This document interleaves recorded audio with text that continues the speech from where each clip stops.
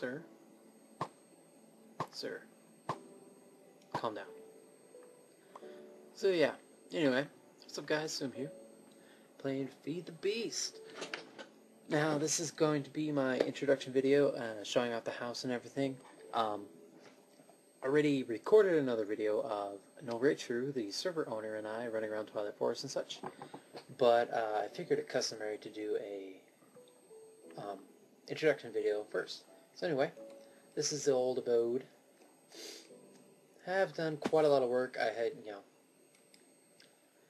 did the bad thing and just worked so many hours and without recording. But I'm at a very comfortable state right now. I've got a really good house, all four walls and a roof. For the longest time I didn't even have those, and yeah, good power running and everything. It's currently nighttime, so I'm going to try to sleep through it. Here are the Twilight Forest trophies. But yeah, let's do this quick and walk you through the place. Alright, so yeah, just got a safe with a lot of the goodies in it.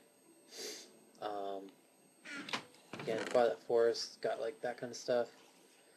Pretty much have enough for like a full set of Steel Leaf, just cause I think it looks really cool. Of course, gems and diamonds and all that other kind of cool stuff, and fiery blood. We did fight the Naga, or Hydra, a Hydra, I should say, but I lost all the footage, so you could probably see that on Nolly's channel. But here's the basic crafting area. I've gone full thermal expansion, with the pulverizers, and then induction smelter, magma crucible, etc. And then just all the stuff, kind of decoration blocks, tools, miscellaneous machines and redstone blocks, ores and, well, not ores, useful minables, I guess, blocks, or ingots and some dust and such, and then unrefined ores. And then just, I do have an upstairs, but I haven't gotten use for it.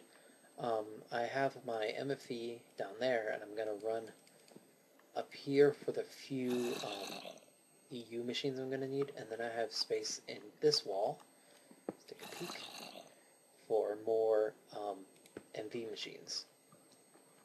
And then, you may be asking, where am I getting all this power? Well, after a lot of work, I figured out how to convert Bluetricity into EU and MV. And I will do a quick tutorial on that. But yeah, I've just got some solar panels, still steadily building those up. And that just runs down to this monstrosity. Ooh, hey buddy, what are you doing?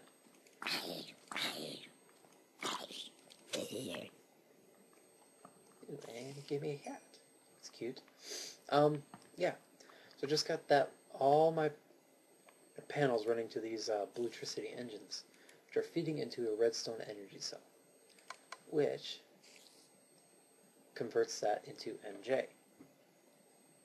And then I usually just have that running at 5, and it broke again, but that is running to all of my machines up there, and then it is also running to this magma crucible, which I probably could take out this magmatic engine, but it's running there, and is slowly converting all of that into EU with a geothermal generator. And then I was running on coal coke, and even before that, just regular coal for the longest time. But that's that. I'm probably going to hook up some thermal piles up to this, so it'll work well at night too.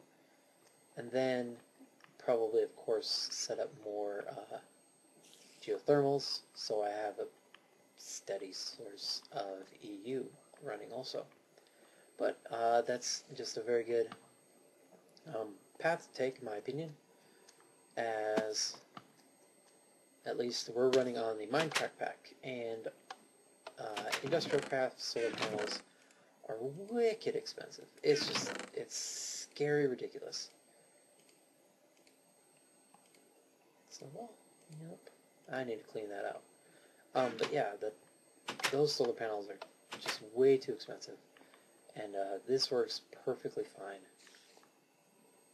for now. In the setup I have, in the test I made, it can comfortably power 16 machines and 3 crucibles for your geothermal generator. And that's really the house. Don't have much else going on. Up there, I had Nolly found a node, so I'm gonna start on Thumbcraft, and then it's not really much else. This was Kata's, or Toast, as we affectionately call him. That was his old house. This is Smalls' house, who is the novice of the server pretty much. Well, she's learning pretty fast, I guess. And yeah. Other than Thumbcraft, I'm definitely going to get into bees, which seems to be the hot topic that everyone loves. Mainly because I got, like, swamp over there, and actually that's quite it. But I think it would be a pretty good spot for it, just make a little hut and kind of things over here. And yeah, that's really it.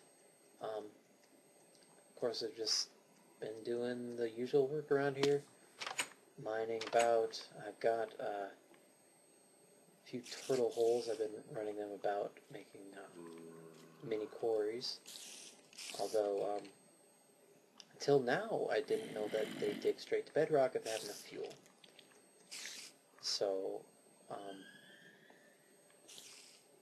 I've just been having them dig holes here and there. But, with those at least, I don't think I'll ever have a proper quarry set up, because that itself is very expensive, and there is a low disk space notification just popped up, so I definitely should finish this off, as we made, I think, 100 gig of video before, and the video is running right now. So that's going to be it. This is Swim again. Talk to you guys later. Bye.